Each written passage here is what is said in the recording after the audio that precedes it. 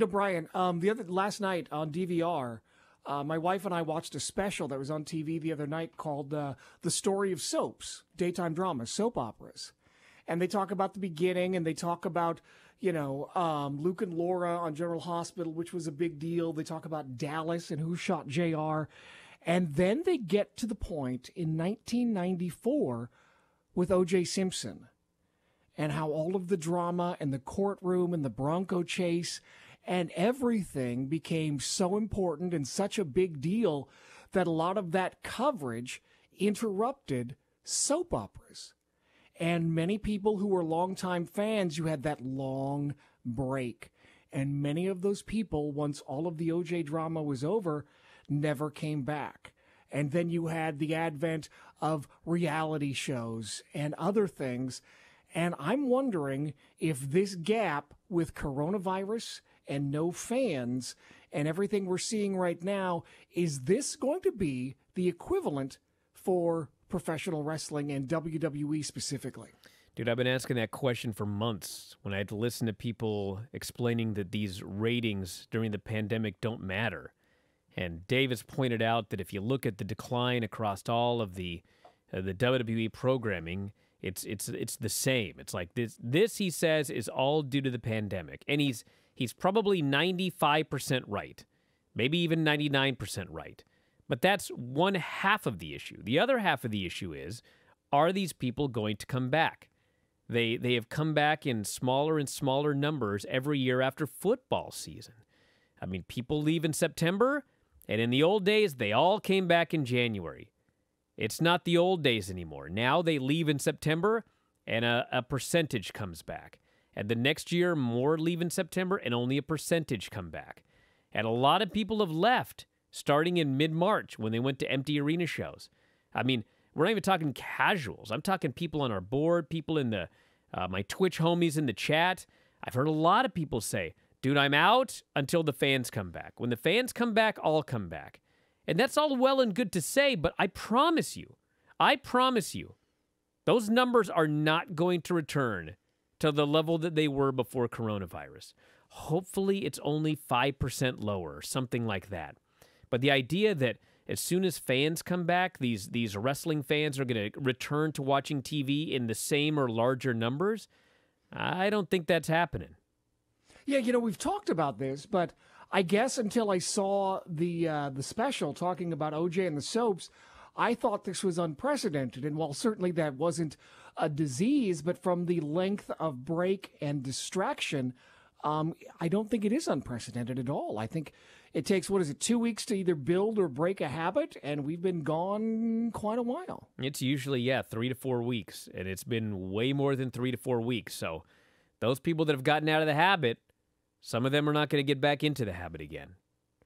Going up against live sports competition on cable TV for the first time since the start of closed-set shows did not hurt the ratings for Dynamite on TNT last night. The Double or Nothing Go-Home show, 701,000 viewers, up 7% from last week. However, NXT down 2% to 592,000 viewers. They both went head-to-head with NASCAR.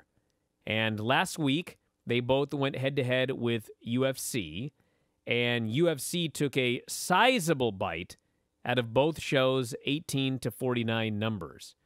This week, it appears that NASCAR only took a bite out of those AEW or those NXT numbers, at least a larger bite. May have affected AEW to a degree, but AEW was up, NXT was down.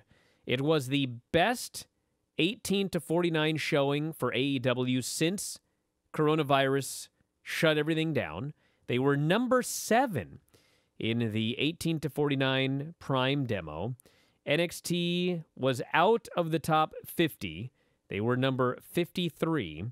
And their 18 to 49, the money demo, 0.13. They did half of what AEW did in that demo. So again, young people are not watching NXT. And the young people that do watch NXT, they apparently chose to watch NASCAR over NXT this past Wednesday night.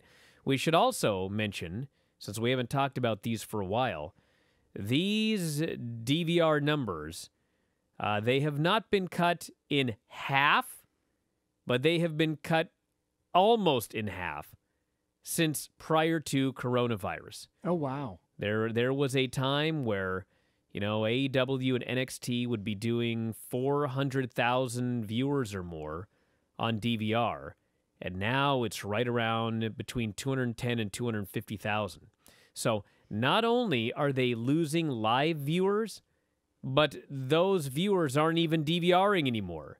So these are very, very concerning numbers, despite the fact that AEW did its best showing in 18 to 49 since before this all started. Well, not DVRing something is a conscious choice. Yes.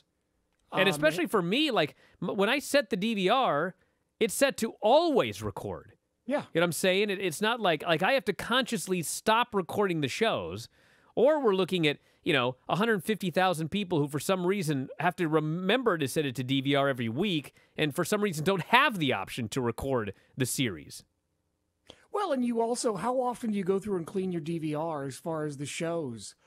Move things up, move things down, get rid of them. What do you do that? Once, a couple times a year, maybe? Well, let me say one thing about that. So I don't have a normal DVR.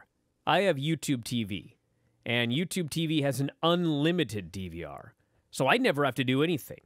But if you've got a normal DVR that you can only DVR 20 hours worth of programming, or you've got, I think, some of the other streaming services, there's a limit to your DVR.